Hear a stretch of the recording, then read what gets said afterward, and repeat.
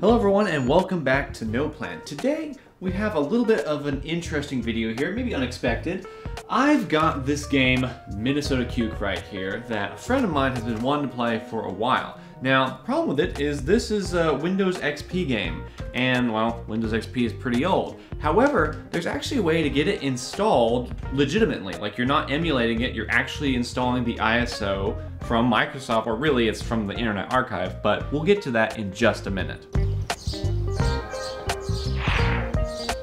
Alright, so we're at our laptop now, and in order to get the Windows XP ISO, you just gotta go to the Internet Archive. You can download it right here. It's the SP3 pack, and you wanna give it a little bit to download. It's only like 4 gigs, but their servers are a little slow, so you gotta give it a minute. Now, while that's downloading, we can get the second tool, which is WinSetupFromUSB. Now, you can't just use like a Balena Etcher or some sort of ISO to USB type program like you're used to. You've got to get this one because the Windows XP it's a little finicky.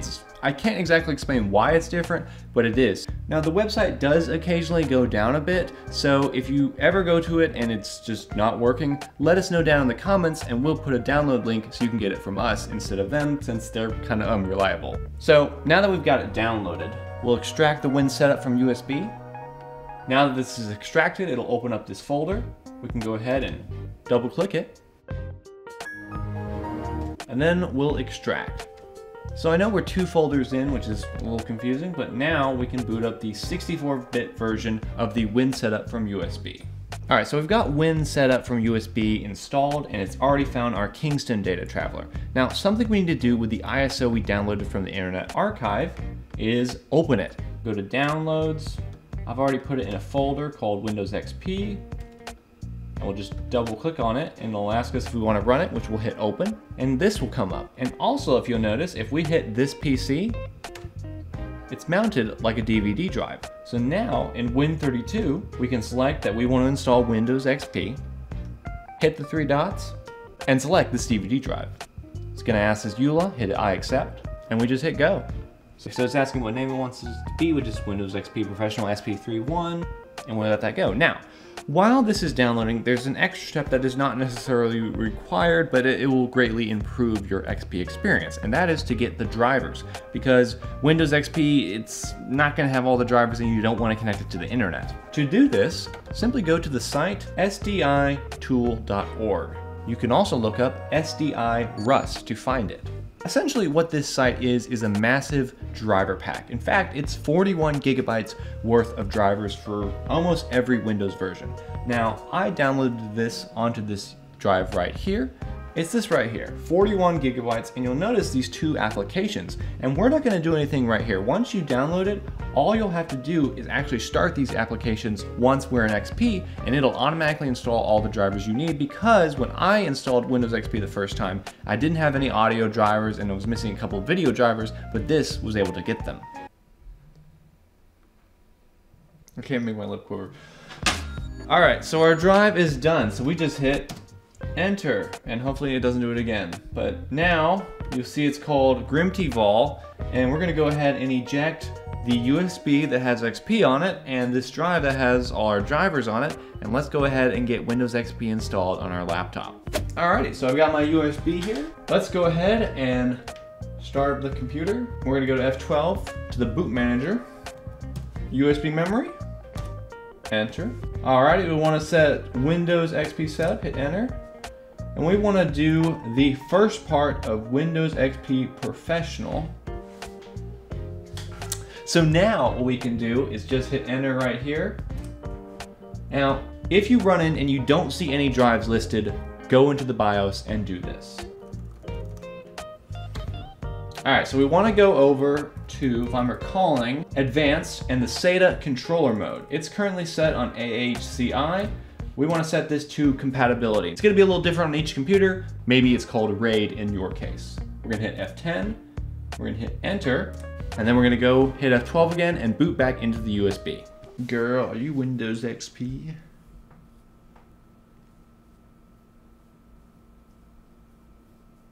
Now we'll hit enter, and see, this now appears. So this is our drive. It's 256 gigabytes roughly. this is the USB. Notice how it's called gripped, volume, whatever. So we want to make sure we select the top one, not the bottom.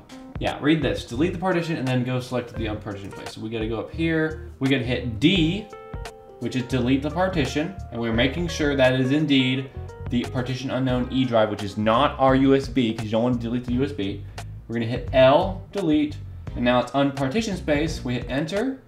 And we want to go ahead and format the partition with the NTFS file system. I'm going to select the quick version. And now it's formatting our drive and getting it ready to put on Windows XP. Man, my desk is all nasty and stuff. I gotta clean it with my Roomba.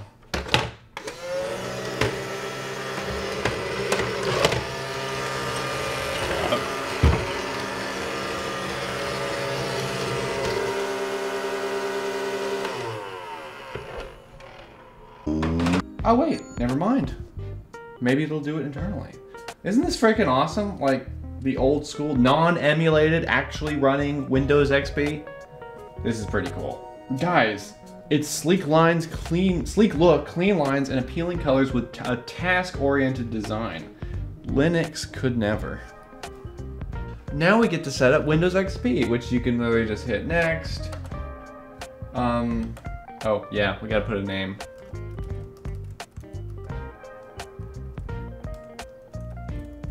Now here, what you want to do is navigate back to the Internet Archive site and put in the code which they have listed there. We can also throw it on the screen or put it in the description. Video.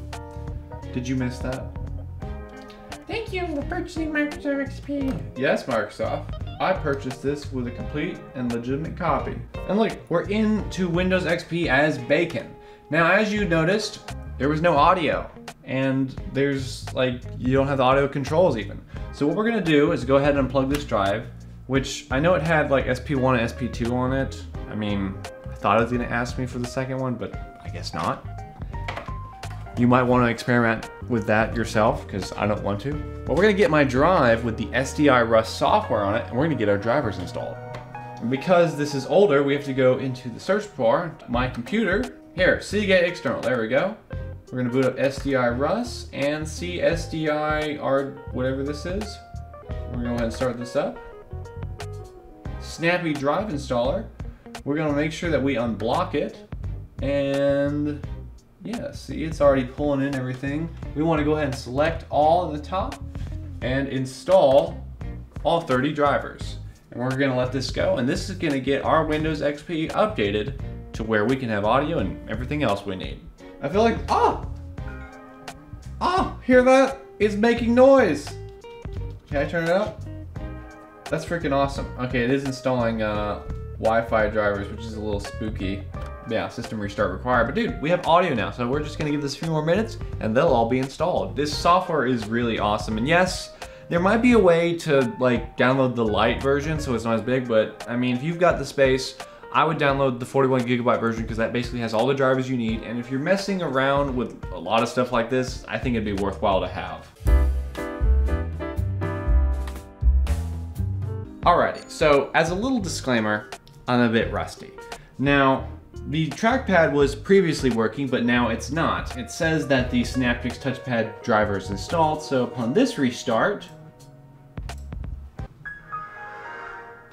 it may work. However, you may need to go back with the bootable drive right here and install one of the other options that was listed. I thought it was the first option, then you go to the second option. That's how I remember it working, but there's not much documentation online, so I'm pretty much blindly sailing while I'm installing this. However, once you've got it on the USB, it's pretty much just selecting the right option, and you really can't hurt anything from there. Same thing with the SDI Rust, which, okay, Windows didn't start normally, whatever. Again, didn't have these issues while I tested it, but now suddenly this computer is all being funky. Once it starts up, we're gonna test out one of the old classics, Pinball, and of course, get to trying out Minnesota Cuke. At this point, I probably need to reinstall it, but I don't want to. So now, what we're gonna do is type in cancel, and we're gonna do, oh yeah, I forgot. If you search up things in the search bar, it tries to search the internet. We can't do it like that. We have to go to all programs, games, and pinball. I don't remember the controls exactly, but this is 3D pinball running on Windows XP, legitimately. Oh, it's Z and...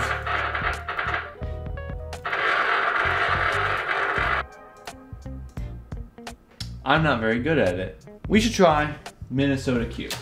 We're gonna cut over to a video of our friend trying it because he's wanted to play this for quite a while. He played it as a kid and he actually bought a copy because he lost the original off eBay, but then he lost that copy, so he had to buy another copy, and that's the one we have right here. And so let's go ahead and cut over to him. So unfortunately the video clip of him playing was corrupted, but it was having a strange issue where Minnesota Cuke was completely bugged out. Like, it looked like everything was dragging across each other. It was like a weird graphical driver issue, but the trackpad was working, which goes to show you that this install, while easy, can be a little funky and produce some funky issues. Yes.